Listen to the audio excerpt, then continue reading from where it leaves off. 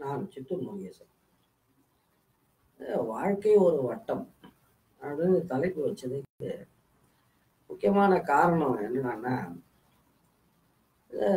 நரசிம்மராவ் காலத்துல இருந்து தாராளமயம், தனியார்மயம், வெங்காயம் அங்கிருந்து ஆரம்பிச்சு இன்னைக்கு வந்து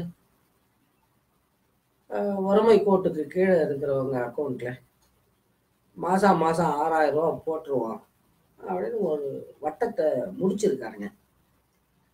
இதை மனசுல வச்சுதான் வந்து இந்த வீடியோவுக்கு இப்படி ஒரு தலைப்பை வச்சேன்.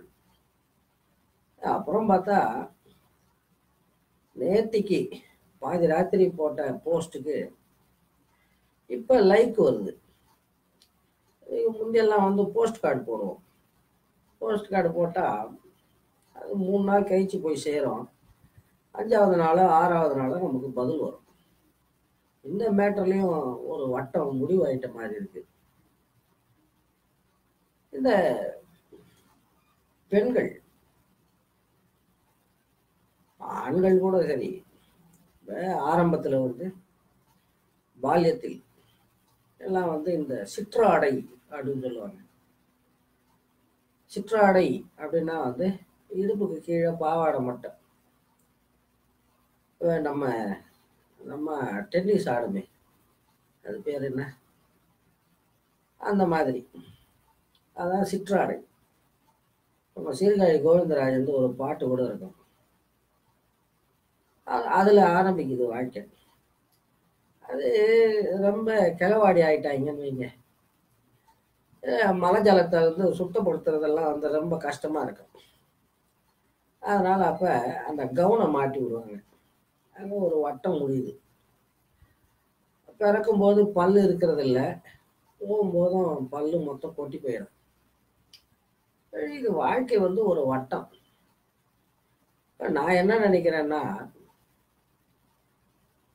இப்ப வந்து நாம இந்த முகநூல்லையே கூட பாக்குறோம். பணம் பணம் பணம்னு அலைஞ்சி பரசாத்திர பக்கிங்க ஒரு பக்கம் இருந்தாலும், தங்களால் முடிந்த எம்ஜிஆர் வேலையை பண்றதுக்கு ஒரு பெரிய குரூப் இருக்கு. அதுவும் அந்த செம்பரம்பாக்கம் வெள்ள சமயத்துலலாம் வந்து அந்த டிவியில அந்த நிவாரண நடவடிக்கைகளை எல்லாம் பார்த்து நொந்துருவேன். சாக்கடை அழுதாங்க எல்லாம், லட்சாதிபதிங்க பாவம். அங்க இங்க இந்த ஐடில எல்லாம் வேலை பார்க்குறவங்க சாக்கடை அழுதாங்க. அதுல ஒரு இளைஞர் ஏதோ பூச்சி கடிச்சு செத்தே போயிட்டார். அப்படி ஒரு கூட்டம் இருக்கு ஹேண்ட் பை ஹேண்டு. என்னுடைய ஆசை என்னன்னா, இப்போ வந்து இந்த கன்சம்ஷன்ங்கிறது வந்து உச்சத்துக்கு போயிடுச்சு. இது மறுபடியும் வந்து அந்த பழைய ட்ரெண்டு. இந்த டிவிலெல்லாம் கூட வாரத்தில் ஒரு நாள் சினிமா பாட்டு போவான், வாரத்தில் ஒரு நாள் வந்து சினிமா வரும். அந்த ரேஞ்சு வந்துருமோ அப்படின்னு ஒரு சந்தேகம், ப்ளஸ் நம்பிக்கை, ப்ளஸ் ஆசை. என்னடான்னா, இந்த வாழ்க்கையே வந்து ஒரு அர்த்தமே இல்லாத மேட்டர். வந்து நம்ம சில ஜனங்கள்லாம் வந்து கடவுளுக்கு வேற வேலை வெட்டியே இல்லை, அவர் வந்து ஒவ்வொரு பயனும் எந்த பீஃப் பிரியாணி கடையில் பீஃப் பிரியாணி சாப்பிட்ணும், பீஃப் சாப்ஸ் சாப்பிட்ணும் அப்படின்னு எழுதி வச்சு அதை கரெக்டாக நடக்க வைப்பார் அப்படின்னு சொல்லுவான். நான் அதை ஏற்றுக்கிறது இல்லை. ஒரு அவுட்லைன் உண்டு, என்ன ஒரு அவுட்லைன் உண்டு. இந்த மாட்டை வந்து ஒரு முளை அடித்து கட்டி வைப்பாங்க. அந்த மாதிரி அந்த வட்டத்துக்குள்ள அந்த மாடு ஃப்ரீ. ஒரு பகுதியில் இருக்கிற புல்லை மேயலாம், ஒரு பகுதியில் உள்ள புல்லை விட்டுறலாம். அப்படி எனக்கு வந்து இந்த வாழ்க்கை அர்த்தமற்றது அப்படின்னு சொன்னேன். அதே போல இந்த கடவுளுடைய செயல்பாடுகள் அதை வந்து லீலா அப்படிங்கிறாங்க. லீலா அப்படின்னா ஜஸ்ட் ஃபார் ஃபன், அவ்வளோதான். பொசுக்குன்னு முடிச்சுட்டான் பாருங்க. இது இந்த வாழ்க்கைக்கு வந்து அர்த்தம் இல்ல. அது வேற கதை. ஆனா அந்த அர்த்தத்த வந்து நம்ம தேடிக்கலாம். ஏன்னா அதுக்கு உண்டான அந்த சிந்தனை திறன் நமக்கு இயற்கை தந்திருக்கு. நாம வந்து பொருளற்ற வாழ்க்கைக்கு ஒரு பொருளை தேடலாம். அது தப்பு கிடையாது. செய்ய வேண்டியதும் அதான். இது வந்து அது என்ன, வான்ஸ் R unlimited but the sources R limited. வந்து காந்தி தாத்தா சொல்லுவாராம், இந்த உலகம் நம் தேவைகளை நிரப்ப போதுமானது. ஆனா உங்க ஆசையே இல்லை. ஏன்னா ஆசைக்கு வந்து அளவே கிடையாது. இப்போ இதனால வந்து நாம என்னடா பண்ணணும்னா, வான்ஸ் ஆர் அன்லிமிட்டெட் அப்படின்னு சொல்லிட்டான். ஜென்ரலா வான்ஸ் தேவைகள், அதை வந்து எக்கனாமிக்ஸ்லயே வந்து மூணா பிரிக்கிறான். Essentials, கம்ஃபர்டபுள்ஸ், luxuries. நான் என்ன சொல்றேன், அதை ரெண்டா பிரிங்க போதும். என்ன ரெண்டா பிரிங்க, பிசிக்கல், சைக்கலாஜிக்கல். என்ன பிசிக்கல், சைக்கலாஜிக்கல் போச்சு, அவ்வளோதான். தேவைகள் பாதிக்கு பாதியாக குறைஞ்சி போயிடுது. சோர்ஸ் அதே தான். அதனால நிம்மதியாக வாழ்ந்துடலாம். எனக்கு வந்து ஒரு பயம் வரும். அது என்னடான்னா, இந்த இயற்கை நாம் வந்து எத்தனையோ அட்டூழியம் பண்ணுறோம். எதெல்லாம் செய்யக்கூடாதோ அதெல்லாம் ஃபுல் டைமில் செய்கிறோம், ஃபுல் ஸ்விங்கில் செய்கிறோம். ஆனாலும் இயற்கை வந்து ஓரளவுக்கு அதை பேலன்ஸ் பண்ணிக்கிட்டு, சரி ஒய்யி போகுது நாய் அப்படின்னு விட்டு கொடுத்து போய்கிட்டு இருக்கு. ஆனால் இந்த சாது மிரண்டால் காடு கொள்ளாதும்பாங்க. அந்த மாதிரி அந்த இயற்கை மிரளுது பாருங்க. அதான் வந்து இந்த புயல், வெள்ளம், வறட்சி இதெல்லாம்.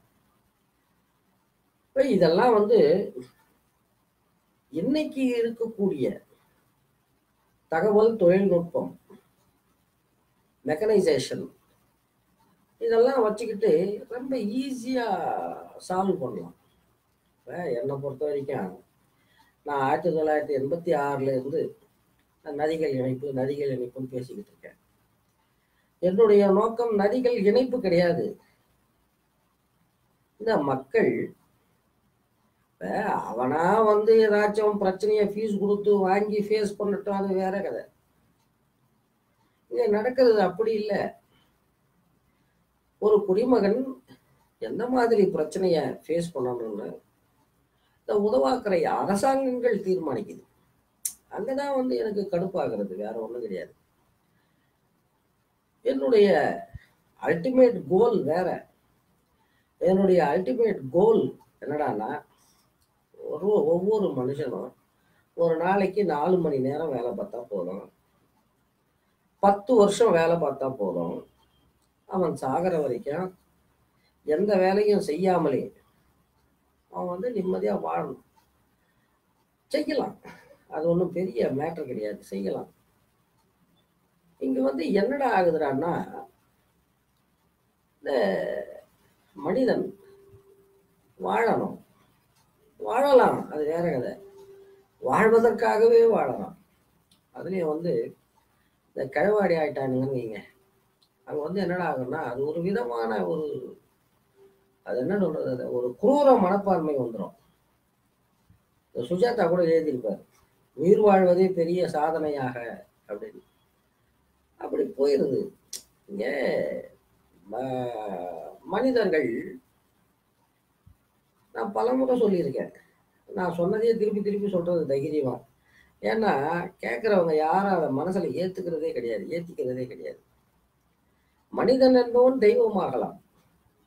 அவன் தெய்வம் ஆகிறதுக்கு ட்ரை பண்ணிக்கிட்டே இருக்கணும். அவன் தெய்வம் ஆகணும் அப்படிங்கிறது முக்கியம் இல்லை, அவன் முயற்சி பண்ணிக்கிட்டே இருக்கணும். இல்லைன்னா என்ன ஆகண்டான்னா, அந்த மனித நிலையில் இருந்து இறங்கிடுறான், மிருக நிலைக்கு போயிடுறான். அங்கதான் வந்து சிக்கல் வந்துடுது.